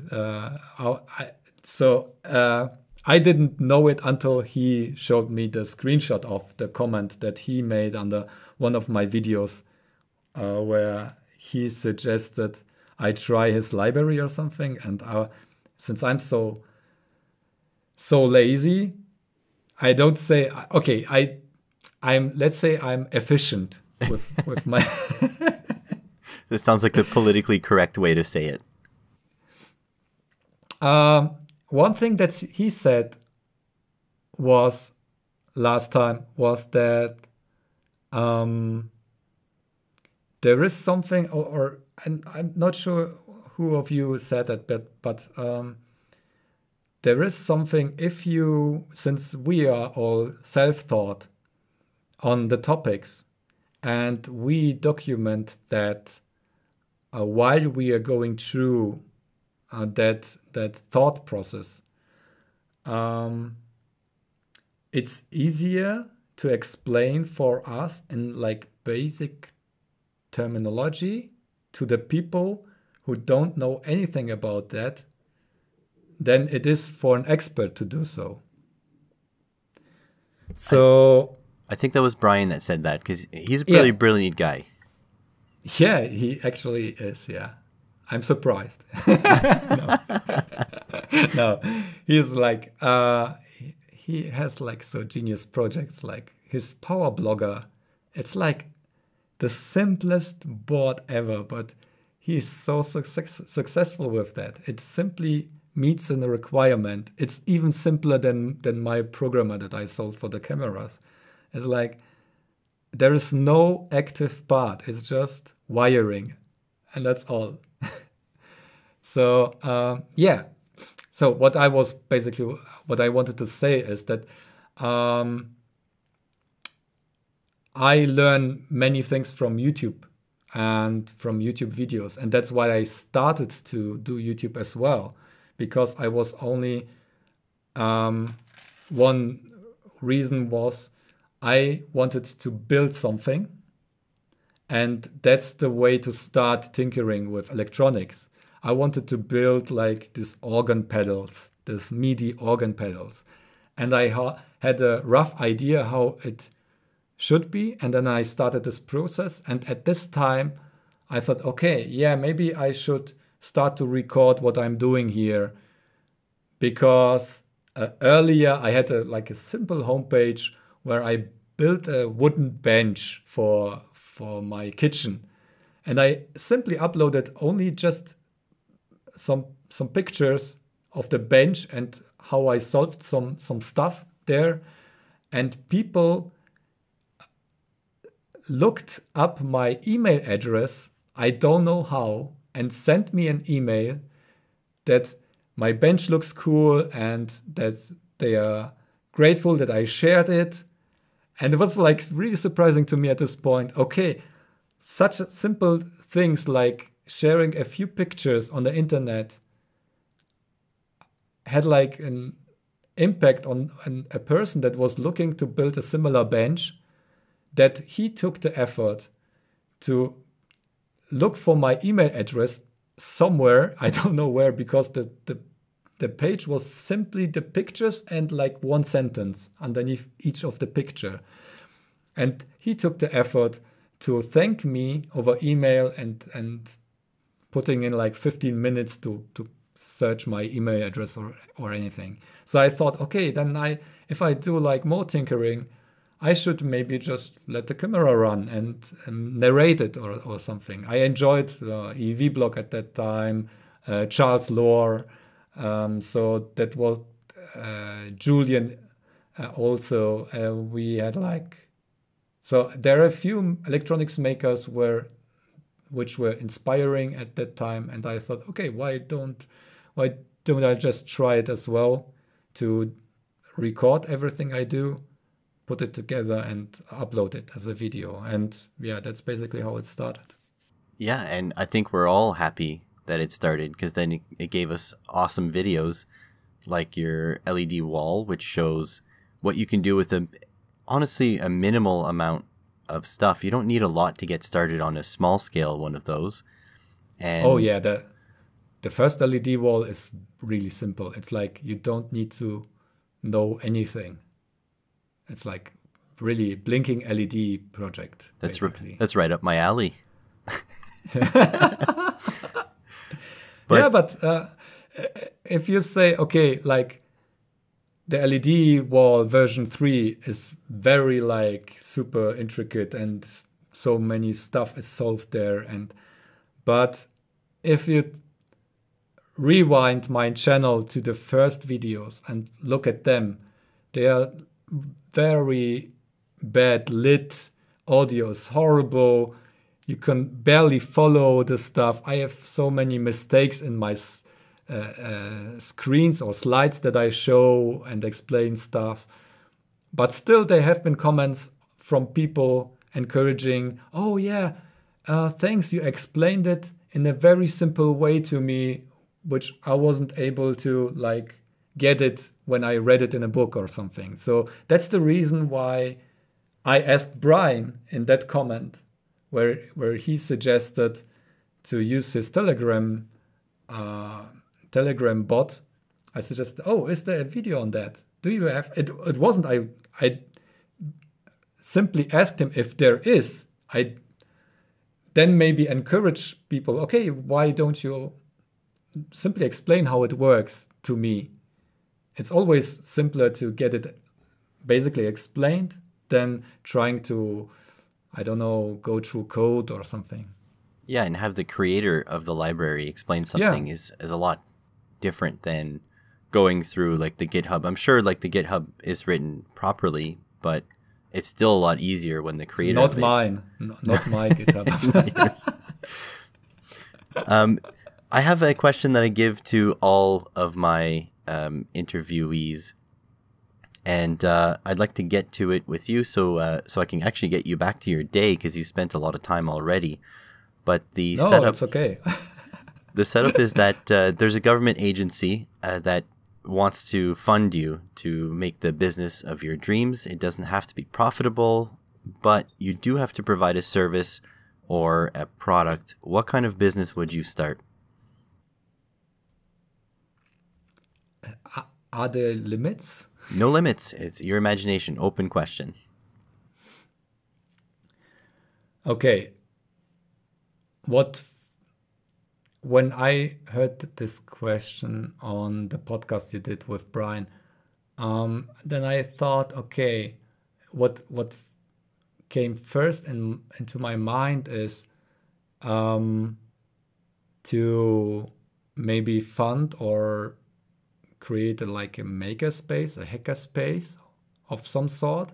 So I was like I helped with one makerspace in the past when I started tinkering. I was involved. I gave courses in CNC and but then like the makerspace wasn't public anymore. Like the founder of this makerspace closed it, and I was really like put off by that. But I really enjoyed like helping people to start with stuff. I learned CNC back then myself, so how you control CNC and how you can make like vectors and create like basic stuff that you can mill out of basic plywood or something. And I did a lot of that stuff back then.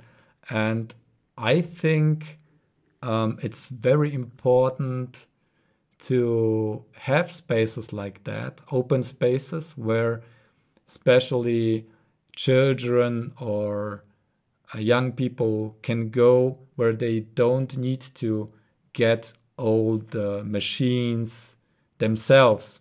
So it's quite hard to start doing CNC stuff if you don't have a CNC. But a CNC costs thousands of dollars if you want a proper one, or you can start with a small one, of course, for $150. But as you said it, your hobby is quite dependent on your garage and the equipment there, and if it's heated or not.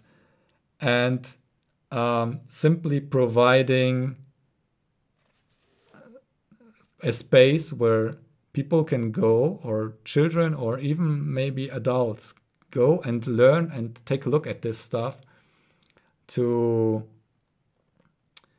spread that hobby, to make it accessible, to learn easier, so you don't have to take care of your own lab here. You can go there and be part and exchange. I would say I would invest in creating such more open spaces where people can go which are not struggling with funds, because that's a big part of that. They're always struggling with funds to get the machines. They're dependent on donations from companies where they just throw out the old CNC. So that would be like one thing that I would do. I wouldn't want to just, I would like to manage this maybe, but not giving the courses myself, because that wouldn't scale at this point. I would just take what the government would offer me and would try to leverage it somehow and get the people that want to be part of it, and create maybe open spaces where kids can go and learn that stuff. I feel like the makerspace is a common answer, and I don't think it's any mistake that it's a common answer. I mean, we're all makers, and I think we've all sort of struggled with, I could do this project if just I had access to X, Y, and Z. I wonder if there's, and I'm just thinking out loud here, but I wonder if there's some sort of organization that makers could do, and maybe teach those classes, maybe make videos specifically aimed towards teaching the parts that we know well. Like, while you were speaking, you were saying that you'd want someone else to teach the courses, probably because you don't feel confident enough in certain subjects to teach them. But if I look at someone like Billy Rubin, who is at this point very well skilled in making, especially 3D printing, between functional and fashion stuff, she could fill that void to teach that portion. I could teach people about, cars and stuff like that, and how microcontrollers or how computers work inside of cars. And like, I think we all have our own specialties. I just wonder if somehow there was a way to sort of group that up together in one spot for people to find it and have a little bit more of focus. Because basically on YouTube, we kind of make whatever we want, and our channels are kind of scattered. And because of the algorithm, it might be hard for someone trying to learn specific skills to find us. But just thinking out loud, I feel like there's some sort of solution that eventually we could come up with. I would imagine that's something that might be the future of schools and universities. We have like the way that we teach kids right now is really deprecated. It's like you are like taught one thing. You want like if you will be a mechanic, you learn this, or that's the way to go. Or you go to university, you learn computer science and you learn coding, but then you are already like I did my master's in computer science. While you are there, you're learning, like you learned a lot of programming languages. After like 5 years, I already thought, yeah, I'm so old school. I'm coding in C++, C, Java, but now we have Python and what's this other thing? And then like every year there's a new programming language. And so the way we school, or the schools and everything is set up isn't like It's not flexible, that's for sure. No, it's not. Yeah, it's not flexible, but it also can't keep up with the development. It's like maybe it gets philosophical at this point, because we are going towards the singularity and we have like exponential information exchange on between all humanity, let's say. But still, one person learns like one trait that is thought like, and then you get bored after 5 years of doing that. That's what happened to me. I quit after 5 years and started a company when I was working full time as a coder. I was like, I was sitting at the work. I was like sitting in front of the computer and was thinking, oh man, I can't imagine doing that until the end of my life. I was so depressed about the fact that I have to sit there, even though I had so many interesting stuff that I did, coding, medical stuff, and much 3D graphics, everything I wanted. But I had like this moments where I simply took my my basic phone and played Sudoku on the toilet at work. So that was the point where I thought, no, I can't do this anymore. I will start something on my own. And that's like, I think at this point, when we see how many possibilities there are, we get the vision. We could be anything. You can learn everything from YouTube. You can learn anything from Wikipedia, at least. It's getting more and more frustrated to be like tucked in a day job that you have to do whole life, and they wouldn't like if you want to do something else, you have to provide like a certificate that you learned that at university or something. It's not like that anymore. And that's also what Elon Musk says. He doesn't value a college degree that much. He wants the passion for something. And yeah, I think the world will change such that rather we invest our energy and our time in things that we are passionate about. Yeah. I hope so. I hope so too. just gonna close off a little bit. Mind you, Bitluni doesn't know I'm gonna say this, but I went onto his Patreon, and I can see that there's different levels here, but one of them is exclusive. The crew level. There's only 4 left of 20. Oh, really? Yeah. So if you're listening to this and want to support Bitluni, I suggest you go and pick it up. No. I don't even know that I had this level. Yeah, you had the talk with Brian about levels and pressure that you feel from crowd stuff. Yep. I really rather suggest support like Simple Electronics. No, that's not how this works. Yeah, it works like that. But everyone who listens to you should rather support you, so you get like what you said. You lack maybe the funds to do your 3D printer project, and I would be interested to see it. And if you, let's say, I can justify my hobby with like to be even more expensive, and you would stop at some point, I would rather want you to get all the Patreons and all the money so you can finish it and present it on YouTube, and I can watch it and enjoy it. So let me put everyone's mind at ease.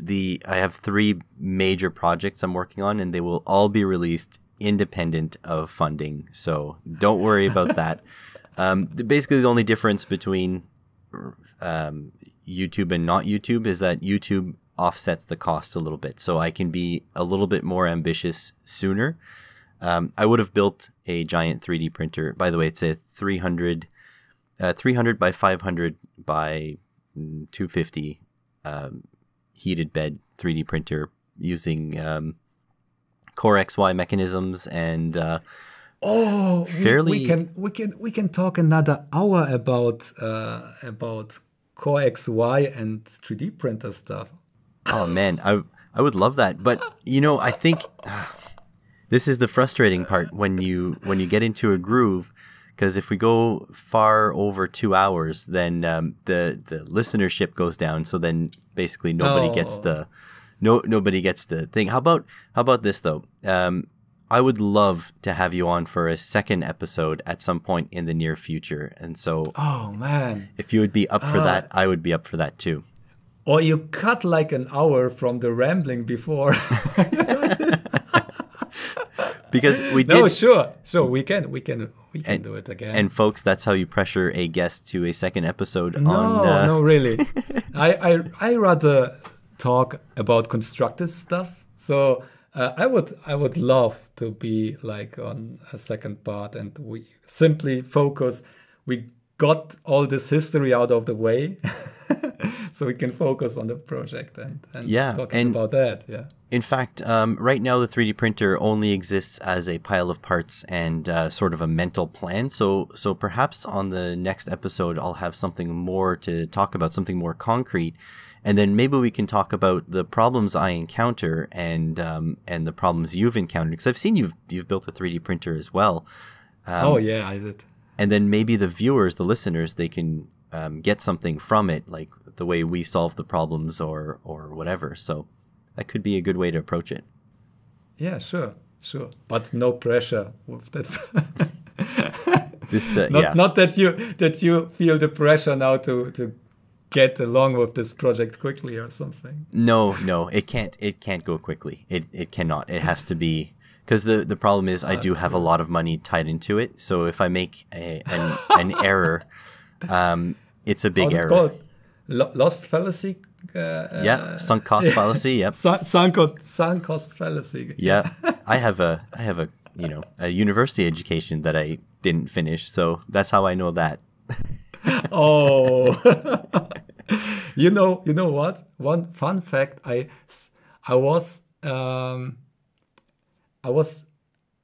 studied 30 semesters on university, so at least I was. So it's not like in, let's say, US, where you have to pay each semester like huge amounts of cash for the college. You can simply study and you get some deadlines, but with my at my university, I was at the point where I wasn't pressured to meet any deadlines, and I dragged my complete university studies for 30 semesters, so 15 years. Yeah, I did 10 semesters of an 8 semester program. And I still have 2 semesters to go if I ever wanted to finish it. Like, it was not my passion. I was just trying to find something. Like, I got to a point at the garage where I was basically all day doing parody songs, like just singing out loud, because I had nothing else to occupy my brain. Like, once you get into a rhythm, you're doing the same thing over and over and over, and the amount of times you're doing some interesting diagnostics is very low. And so Yeah. I was going nuts, and I was like, you know what? I need a job that doesn't ruin my body so much that I can just get over, like do it in 8 hours and come home and have the energy to pursue hobbies, because this isn't working out for me. Like, it wasn't working.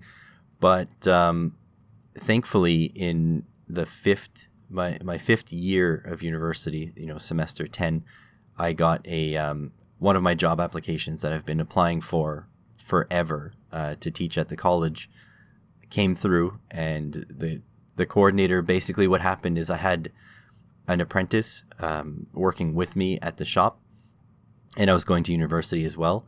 And the apprentice was going to college to get his levels done. We have 3 levels they have to complete.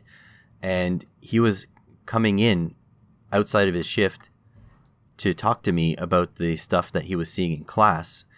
And I had to explain it all to him. So he had gone back to the college, and he had complained to the coordinator of the program. He said, "Your teachers are garbage. I have to go." Well, one specific teacher he was talking about. He's like, "I have to go back to work to talk to this guy that is my..." Basically, I was like in charge of him. He was on my shift. I have to talk to this guy for him to explain. He does a way better job than the guys that you pay for. And he was like just venting his frustration. And the coordinator's like, "Well, you know what? If this guy is so good, have him send me a resume." So he checked, and actually I had sent a resume. So when that teacher that he had problems with quit all of a sudden, he called me on a Saturday, and he's like, "Hey, do you still want to do this?" And I'm like, "Yeah." He's like, "Okay, can you come in on Monday?" I was like, yeah, like, let's do it. And the rest is history. So I was very lucky to get that position. So I quit college at that point. No. That's not lucky. That's like karma. That's a beautiful story of good karma. Yeah, like, I have to say I'm extremely lucky, because in my town, there's probably only 13 of these jobs available. So I'm very lucky to have one of them. And I count my blessings that I'm doing what I'm supposed to be doing in life. This is my calling. It's actually, it's like, it's really, you wouldn't have to take the time to explain things to your apprentice there. So basically, it was your fate. Yeah, here's hoping that it sticks around, because it's contract to contract. North America, we don't really, our teachers aren't super high on the priority list. So that's why I have sort of on and off income. Like, I'll have maybe I get 2 or 3 contracts in a year, and that supports me for the entire year. But hopefully, I always hope at the end of my contract that I get another one, because it's not really tied to my performance so much. My boss says my performance is great. That's not a problem. But if the province wants to fund the programs that the college puts on, that's when I get a contract. If the province decides that they've had enough, they want to go a different direction, they don't want to do this anymore, then I'm out of work, and there's nothing I can do about it, which is why YouTube is sort of hedging my bets. I'm doing what I love. I'm still teaching in a way, and I'm tinkering and whatever. But hopefully it becomes a resume for if I need to look for work, I have something to prove that, hey, look, like, I'm doing stuff. Like, you can go see what I'm doing, type thing. Oh yeah, that's true. Maybe at some point, if you go to Tesla or something. I have. Would I've had the would you chance. like to work there? Yes and no. So the yes is because I love learning new technologies. Like whenever I work at a Honda dealership, and it's great because I get to see exactly how the manufacturer wants me to look at their cars, how they want me to work on their cars. It's great getting it right from the horse's mouth. But the problem with that is I don't get exposed to different ways of doing things as much. So whenever there's a car that's not a Honda coming into the shop, I'm like all over it. I want to see what kind of bolts they use, what kind of suspension designs they use. They all use fairly similar designs, but the execution is completely different. So I'm all up in there. So I would accept a job at Tesla as long as it would allow me to still teach. As long as it would allow me to still teach, I would accept a job there for sure. 100%. I love technology. It's amazing. Yeah, you sound like you're a really curious guy, and that's something we make us maybe share across YouTube. Yeah, no matter which maker. Yeah. I'll give you an example. Whenever I get a failed part, most people, you diagnose the part and then you replace the part and you chuck the old one in the recycling. But I would always open the parts up to see the exact failure. I could prove that it was failed, but I wanted to know what exactly on the inside was failed. Whether it be like if I diagnose an open in the coil, for example, I want to see at what point in that coil did it fail. Did it fail at the solder joint? Did it fail at the connector? Did it fail like around the winding? Like where did it fail? So that was where my curiosity brought me all the time. Interesting. So you have a lot with AVE in common then. Yep. 3 channels have informed my YouTube channel, which is AVE, Julian Eilert, and Big Clive. Those are the big 3 that I started watching from the beginning. Big Clive. Yeah, sure. He does that as well. Yeah, he also looks inside of things. Yeah, except I think AVE has formal training. Julian Eilert has been doing electronics for like, I want him as a podcast guest, so I'll be nice. I'll say 50 years. I don't know. I'm just a long time. And Big Clive as well. He's been like just a force in the electronics space. So they, they're the Northern Star, but like for sure they're so knowledgeable, especially when you compare to me, which I'm basically, my YouTube channel is a learning channel. It's me literally learning. Yeah, but that's a good thing. But yeah, I think we should wrap it up and save some for episode 2. Although it is bittersweet because this has been a fantastic conversation. I really thank you for coming on. Oh yeah, I enjoyed it as well. I'm looking forward to the next part. Yeah, hopefully if you're up for it. Oh, 100%. Like I would never refuse a second episode. I have never had a bad guest on my podcast, and I'll add you to the list of the good guests as well. This has been awesome. Thank you very much. And for the listeners, thank you guys for listening. I would strongly suggest you go over to Bitluni's channel and hit the subscribe button. As YouTubers, it's a really big deal for us. For our morale, for the stats, for YouTube to suggest it. I would really recommend you do that. If you feel like it, support Bitluni. He'll tell you no, but I'll tell you yes. And I hope to catch you guys in the next episode. Have a good one.